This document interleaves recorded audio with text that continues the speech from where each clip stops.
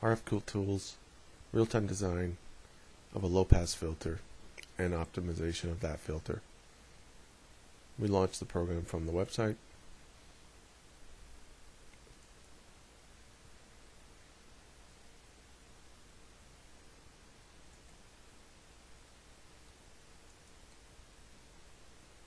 The first component will be added. We agreed with the values of the x-axis. We'll terminate the impedance with 50 ohms. Add the component where it turns green.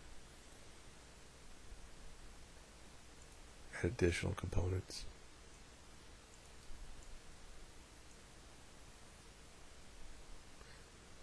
And let's start displaying the waveform. Shape the waveform a bit.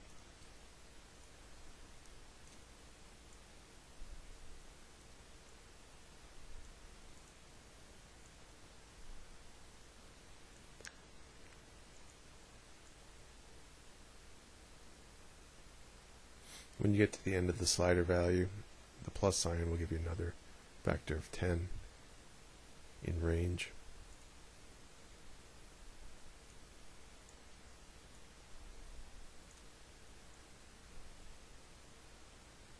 We'll adjust the transmission 0. And at this point we can actually start using the wave pulling tool. To use the wave pulling tool, what we'll want to do is add a marker here and here. I added these two markers because these are going to be values we want to keep, and we can keep them by putting the anchor on them. They'll turn blue.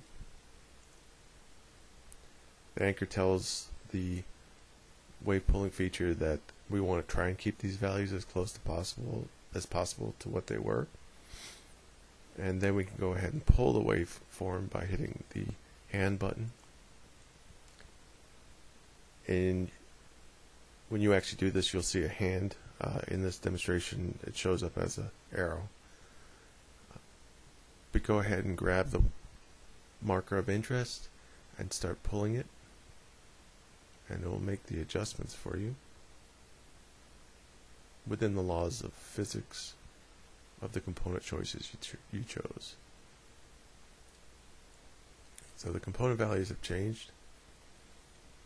The markers that were anchored values are trying to be upheld, but are given way to the desire to increase this value. And we can go back and try another round by anchoring this, removing the anchor of these two. Actually, we can add an anchor here and try to adjust this one with the wave pull feature.